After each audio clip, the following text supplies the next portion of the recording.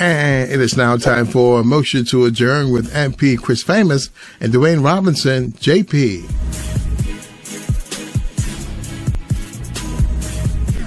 And we're back, and we're going to move right to our second scheduled guest. And I'm used to the music playing. So we have our author, Leonard Stapleton, who is an educator, accountant, and historian, who has taught for over 15 years at both primary and secondary levels. For the past 8 years, he has been a part of the team that assesses and evaluates UWI teacher trainees in areas of geography, history, and social studies. He has served as Deputy General Manager of the Brimstone Hill Fortress and Honorary Treasurer of the St. Christopher National Trust.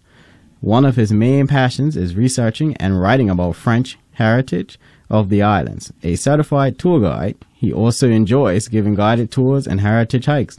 Currently, he writes, edits, and publishes Spectacular Views, a travel guide magazine to St. Kitts and Nevis. Leonard Stapleton is married with 3 young children. Welcome, Mr. Stapleton. Thank you so much for coming on the show. Are you with us? Hi, good afternoon.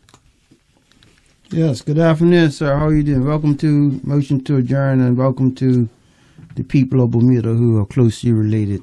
Many of the people in Bermuda are closely related to the people of St. Kitts and Nevis. Thank you for having me. Thank you for having me. I learned about that close connection to a dearly departed friend of mine. Most of you guys up there would know him as Merchant. Merchant? Yes, and the former Governor General, Sir Tapley. I think both of them had relayed to me how a number of persons living in Bermuda really have their roots here on the island of St. Kitts. Yeah, that's indeed. If we did a census, I would say at least 30 to 40% of Bermuda's population could trace the heritage as not necessarily first generation, but second or third generation Kittitians. Mm-hmm. Yes, sir. So today we want to, as in cricketing terms, this is just the opening wicket to educate ourselves and the people of not only Bermuda, because later on this is going to be on YouTube, the people around of the region and the federation of the history of St. Kitts and Nevis, or as in proper term, what's the proper name for St. Kitts, sir? St. Christopher and Nevis. That's the proper. Could you say that a little louder? St. Christopher. How is my volume? It's coming good? No, I was joking. I was just wanting my host to hear that the island's named after me. See? Oh, you're named after it. Yeah, so you have the floor, Mr. Stapleton. Okay. Normally when I give the history of St. Kitts and Nevis, I like to start at a point where there was no island here. There was no St. Kitts and there was no Nevis. Right. But just the seawater, just the Atlantic running straight into what we now call the Caribbean Sea. And you would have understand that around that time, underwater would have been a whole shelf of coral reef. Mm-hmm. And around 38 million years ago, you had a volcanic eruption that forced the material, the lava and everything, up past the surface of the sea, and with it, some of that coral reef. So that if you go on some of the hills and the mountains, smaller mountains, and think it, you will still find some of that coral on top of the hills. And that would give you proof in case you don't believe the story. So when you use 38 million, what are you using as your guide? You see, around the early 1900s, late 1800s, you had a set of geologists coming here, and what they were basically doing was collecting rock samples from all over the island. And then later they used more advanced technology to examine these rocks. They do carbon dating and different to give the age of the rocks. And what was found is that the oldest rocks on both St. Kitts and Nevis are actually what we call limestone. Now, limestone could only be formed one place on the earth, and that's underwater, because limestone is actually coral reef. And so wherever you find limestone and land, no matter how high up you find it, that place originated under the water. And so it's around that time, based on the age of these rocks, you could safely guess it's around that time the volcanic activity occurred to create St. Kitts and Nevis. And so on St. Kitts, those old rocks are not found all over St. Kitts. They're found in a specific region of St. Kitts. They're found on Canada Hill, Connery Hill, and Southeast Peninsula. So those are the areas that are the oldest on St. Kitts. So Connery out by the airport, you mean? Yes. Okay. Just let you know, I know where that is. Yeah, and then for those who are following and have never been here, they could probably get a map and look and see. And they would notice all those areas are on the eastern side of the island, stretching down to the Great Salt Pond. And the reason why it makes sense to start with the geological history is because eventually when people come to settle on the island, you would see the reason why they chose St. Kitts. Because St. Kitts, as an island, did not start off as one single island. St. Kitts is the combination of at least 7 to 8 different islands now joined together. Yeah. Those would be some new enlightening stuff. If you go over to the Southeast Peninsula and you visit the Great Salt Pond, or what used to be the Great Salt Pond, there's now a development there. Yeah, that's where Mr. Sharp has his place, right? Yeah.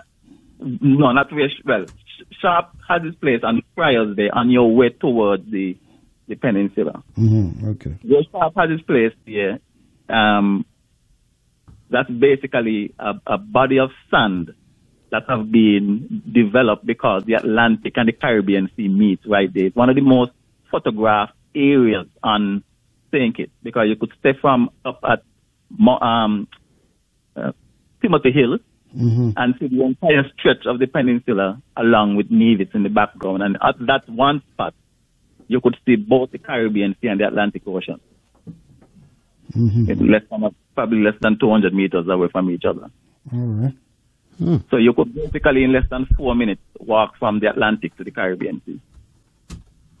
And so most tourists who come, they actually want to get a photo of that scenic area. So just to get back to what we were talking about in terms of the geological history, because of the fact that the youngest part of the island, so to speak, when they examine the rock from the other parts of the island, the part that most people live on in terms of the Bastia area, even the central mountain range, they notice the surface rock dates of over 1 million years. And so that area of St. Kitts is basically a young area. And a lot of the different times when the island erupted in terms of the volcanic activity that formed the island, a lot of it was ash. So we had something that took place in 1912 in our history. And that is when we decided to centralize all the sugar plantations and produce sugar only in Bastia. So the plantations would continue growing sugarcane, but it would be manufactured not on the estates anymore with the windmills and steam mills, but in Bastia. And in order to get the sugar from the estate, we had to build a railway. Now, the railway has to be flat, and so wherever there is a hill, it has to cut through the hill. Now, when you cut through the hill, even today when you walk through those areas, you could see the different eras when the volcano erupted, and you see different layers of sometimes mud flow, pyroclastic ash, different boulders and so forth. You get a nice geographical history with that cross section. And you would notice now that a lot of ash is in the soil, and that is one of the reasons why the island of St. Kitts, as it stands even today, is the most fertile island in the Caribbean. Say that a little louder. Excuse me? Could you say that a little louder? It is the most fertile island in the Caribbean. So now I'm coming now to human settlement. So the first set of people to actually live here There are some sources that say the Siboneyes, and these are Amerindians. But the Siboneyes were a tribe of Indians that actually loved to dwell in caves. And when you examine the number of caves around St. Kitts and Nevis, it's not enough to have really supported such a civilization. So the other sources that claim that there is the Taínos now, which we call the Arawak, they were the first. And we do have artifacts that have been discovered here by archaeologists who, for more than 100 years, have been coming to St. Kitts. So they have old accounts and even recent accounts of artifacts being discovered by this civilization. And when they apply their methods of dating these artifacts, they notice that some of the oldest artifacts go back to up to 2,000 years before the birth of Christ. So 4,000 years ago. They've been more than 2,000 years ago. No, I said 4,000 years ago. Oh, you said 4, yes. You would be correct, yes. So that is what we call now our pre-Columbian history. And more have been discovered, because just recently, I think a week or two, I went to the National Trust just to see what's going on down there. And lo and behold, somebody on the eastern end of the island, I think it's in the Grange area, brought some pottery. And as soon as I examined the pottery, I knew straight away that these were Amerindian artifacts. One of them actually was the head of a bird. And it matched some of the thing. And this is how some of the archaeologists were able to pinpoint the civilization, because the Taínos lived on different islands and so forth. And in some of the islands, the artifacts are well preserved, better preserved than in other islands. And so they could compare these artifacts when they find them other places and know for certain that it's from the same civilization. And so the National Trust now have some that has recently been discovered. And so a lot of these artifacts come from burial sites and their garbage heap. And these garbage heaps, the archaeologists got a fancy name for the garbage heap. They call them middens. So you'll hear them speak that they discovered this midden and they found all these different artifacts. Now, a garbage heap might seem kind of reckless to us, but to the archaeologists, it's a treasure trove, because you have bones and shells and different material that could give the archaeologists a lot of information about the diet and so forth, you know. Mm-hmm. And so books have been written. So I'm not just talking here where people cannot go and research for themselves. So there are books have been written about the history of St. Kitts and Nevis, so people can get more information on that. The next set of people to come here would have been the Kalinagos, referred to, of course, by the Europeans as Carib. Now, Carib actually to the Europeans means eaters of flesh, or cannibals. And so before they actually named these chain of islands, the Caribbean islands, they used to call them the Caribbees. So if you read old books 200 years ago, even up to maybe 150 years ago, they were referring to these islands as the Caribbees, basically spreading a propaganda back in Europe that these islands were inhabited by cannibals. Mm-hmm. Yeah, now, when you look at what they did in order to settle these islands, they actually practiced what we now call today genocide. So when you're going to get rid of a whole civilization just so you can lay claim to the island, today we call it genocide, but you don't see the word being used in the old books. That's the irony. They call the original people or second wave of people the cannibals, right? They make them out to be the savages, but you're the ones that came down and killed them. And killed them, yes. Wiped them out. So who's really the savages? And what this did was not really indicative of all the Europeans back then, because they had to actually describe the people they're killing as savages, so that proper thinking people back home would say, oh, okay, they had to kill them. It's self-defense, you know? Propaganda. Because some of the people back in Europe, when they learned of the atrocity, they cried shame. That's similar to some of the police nowadays who kill a black man and say, well, I felt threatened. Had to shoot him. You gotta justify. I thought he was reaching for his gun. And that's the thing. And then you'll still have. I don't paint all white people with the same brush. Because they would still have some white people who would look at that behavior and say, that white man did something wrong. Mm-hmm. So normally when I try to give a complete history, because believe it or not, in the history of St. Kitts and Nevis, you have some tremendous events that took place where white people actually came to the aid of the enslaved Africans. And so in my book, I touch on some of those events, just so that everything could be balanced. We were actually Kalinagos, so that part that I'm speaking about is a bit further ahead. The Kalinagos, I want to spend a little bit of time on them because not much emphasis is placed on this group of people, this all-important group of people. The Kalinagos were the ones who actually named the island of St. Kitts, Layamiga. Now, they have had the chance to live on most of the islands in the Caribbean. And you notice that they were actually farmers and fishers and hunters. And who better to tell you about the quality of the soil than somebody who's actually farming? And so they named the island Layamiga, which actually means the fertile land. So having lived on all the islands, they came to the conclusion that this island here, St. Kitts, was the most fertile. Now on the island of Nevis, they named that island Uali, which means the land of beautiful waters.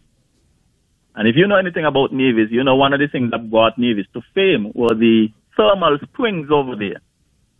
And apart from the thermal springs, we have a lot of peated with cold water springs all over the island.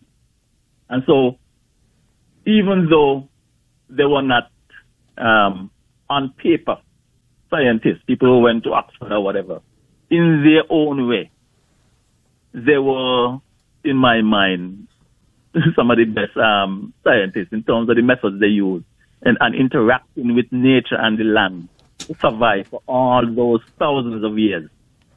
Here, in peace. In peace, they survive in peace. Because if there was that warlike, the Taínos and the different tribes would have been wiped out by the time the Europeans encountered them. All the tribes that they claim that the Kalinagos were killing off, they actually died when the Europeans came. What caused that? The genocide, they actually killed them because many of the islands that the Taínos were living on happened to be the larger islands that had the gold and the silver that the Europeans were interested in. Mm-hmm. So we've moved now to in our discussion to the introduction of the Europeans. Now, all these islands were Spanish colonies, even though on some of the small islands, Spain did not have a permanent settlement. They did lay claim to every single bit of land. I can't even remember the name of the line of longitude, but it was ratified by the Pope himself, who declared all the lands west of whatever line of latitude belonged to Spain. And so eventually, other countries like England and France and Holland, those countries wanted a piece of the action. And so when the Spanish came here, it would have been the late 1400s. As a matter of fact, St. Kitts is actually named off of the patron saint of Christopher Columbus, the man who led that first expedition and claimed all these islands for Spain. So there are some accounts that say he named the island of St. Kitts off of himself. So that is not true, because Christopher Columbus was not a saint. He basically was trying to name the islands off of the saints of the Catholic Church. So many of the islands, St. Martin, St. Vincent, St. Louis, all of those islands, even Trinidad, which comes from the Holy Trinity, the Father, Son, and the Holy Ghost, all of the islands that Columbus named have some rooting in the Catholic Church. So even if you are not Catholic, just saying which island you're from or the parish you live in, you're paying homage to a Catholic saint. Wow. And you write your address almost every day. I live up here in St. Peter's, and you know St. Peter is a Catholic saint. Mm-hmm. The island is called St. Christopher. St. Christopher is actually the patron saint of all sailors.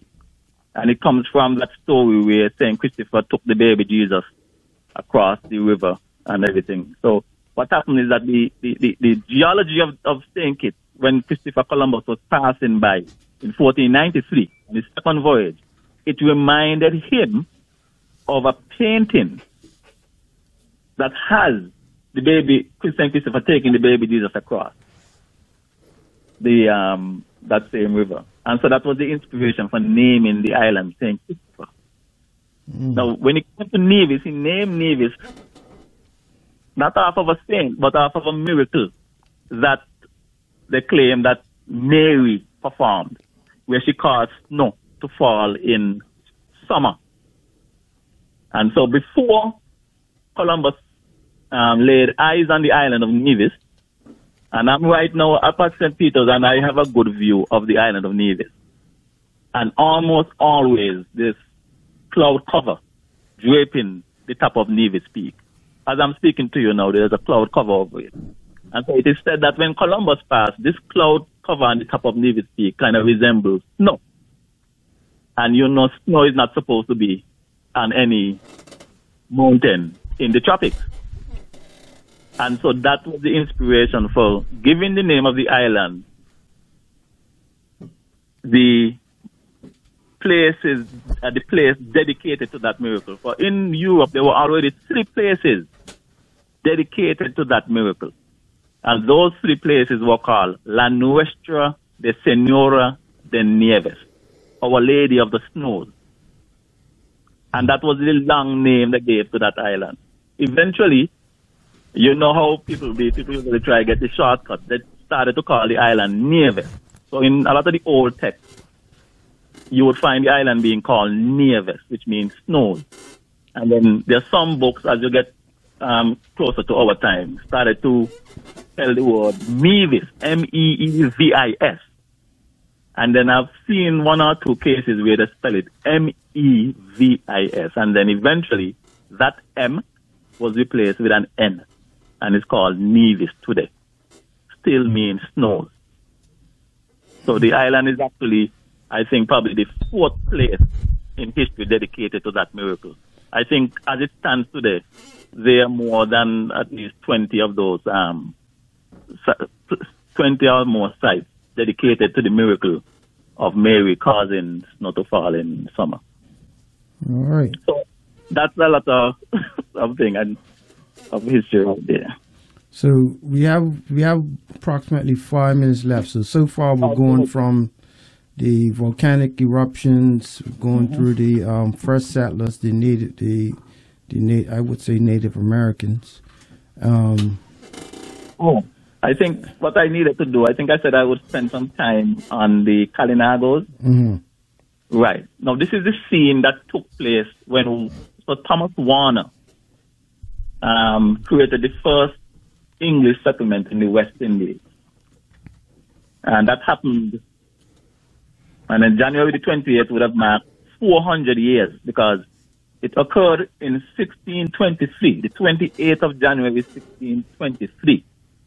So the 400th anniversary was the 28th of January last year. Mm-hmm. When Warner came to St. Kitts, and what I'm giving you now are from the logbook and the notes of Warner himself, so Thomas Warner. They were emaciated, they were hungry, starving even from that long voyage. And he himself said he was met on the seashore right there between those 2 rivers in Old Road, the East River and the Black River, by the chief. And when he named the Indian chief, that's the first time we got the name of a born and bred Kittitian. And that was Chief Tegraman. I think later they met the son, who was called Tegramond. And lo and behold, the way he described Chief Tegraman, you know for a fact that these people could have never been cannibals. Because he himself said that if it was not for the kind hospitality of Chief Tegraman, all of them would have perished. Tegraman and his tribe were kind enough to not only supply them with food, not just for the week or the weekend, For nearly 3 months, they were being fed and sheltered by these same Indians. Sounds like the story up in with the Pilgrims and the people from England. It is exactly the same, because whereas that gentleman in Virginia met up with what's her name, Pocahontas, Warner fell in love with, I think, is the most famous doll in the United States, Barbie. But before they made that Barbie, before Mattel made Barbie, we had a Barbie here. Now, she was an Indian, but it is not documented exactly which tribe of Indian she belonged to. Most sources believe that she was of the Taino tribe. And the English and the French, both of them kind of report that this lady might have been captured by the Kalinagos. And so Warner actually had a child from this Indian lady. Now, I must let you know that Warner came to St. Kitts with his young son, Edward Warner. But when he got the child from Barbie, he actually named that son Thomas Warner. And Thomas Warner became one of the first governors of the island of Dominica. Because when they murdered most of the Kalinagos and St. Kitts, the surviving one, including Barbie, they went to Dominica. So a lot of the Dominican Caribs, or Kalinagos, actually have their roots right here in St. Kitts. Okay. Wow. So we have approximately 2 minutes left because we have another show, not our show, but another show has to start at 6. So I just said here for now. I don't know if you have any questions. No, I think any questions to me? Because this a lot of this I knew and a lot of it I didn't know, but I'll defer to Dwayne. For me, I just would love to, dig into this first people a little more because, it's very fascinating how, they were able to kind of have a lot of spread to various islands. So I really hope to have you back on so that we can, dig more into that and how their descendants are doing and things like that, if they have any. Yeah, that's very interesting because we, even today, without knowing it, we are using a lot of the technology and a lot of the food stuff that these Indians were actually using here on the island. For instance, your crops like potatoes were unknown, basically unknown. Even the tobacco plant, which, the cigarette, smoking of cigarette is one of the most popular things. All those were introduced to the world when the Europeans made contact with the Kalinagos and the Tainos down here in the West Indies. Even the way of preparing the cassava. Your grandmother and the different people in the village would prepare the 2 different types of cassava. The sweet cassava, that's easy. You peel that, you cook it, you eat it. But when it comes to the one that they call the bitter cassava, that is the one that astonished the Europeans because the juice from the bitter cassava is deadly poison. 1 spoonful could kill around 20 cattle. And 1 bitter cassava could give you almost a bottle of juice. But the Indians found a way to extract that poisonous juice and still make bread and different stuff from the bitter cassava meal. Our ancestors actually do that. My mother used to do that. And most of the women in my village used to prepare the bitter cassava. But the juice that deadly poison. As a matter of fact, I think what they used to do with it is to use it to starch clothing.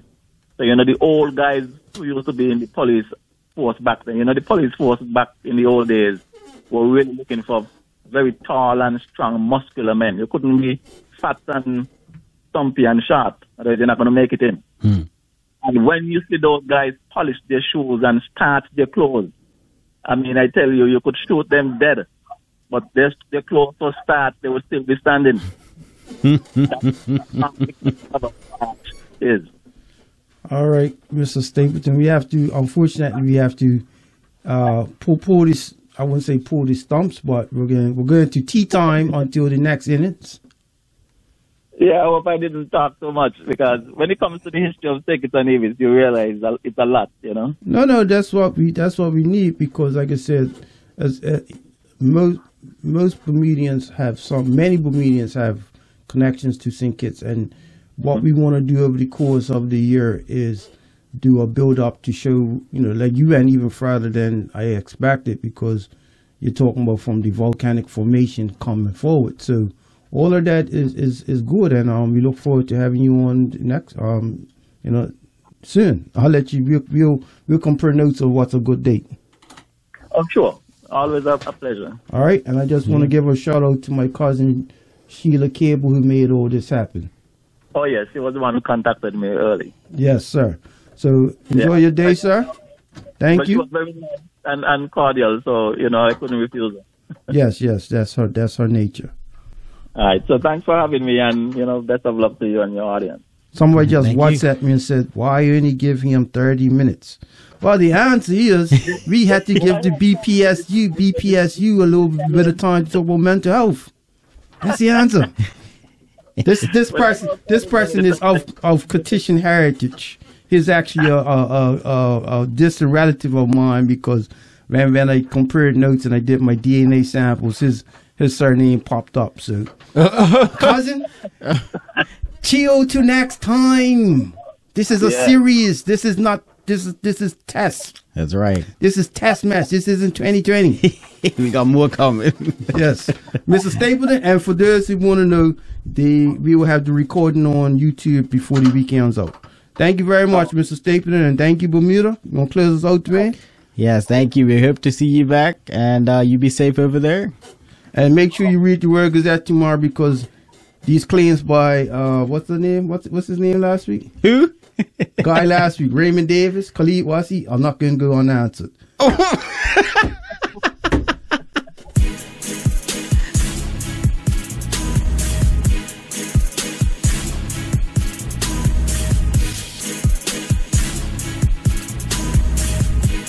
And we have been listening to Motion to Adjourn with MP Chris Famous and Dwayne Robinson, JP.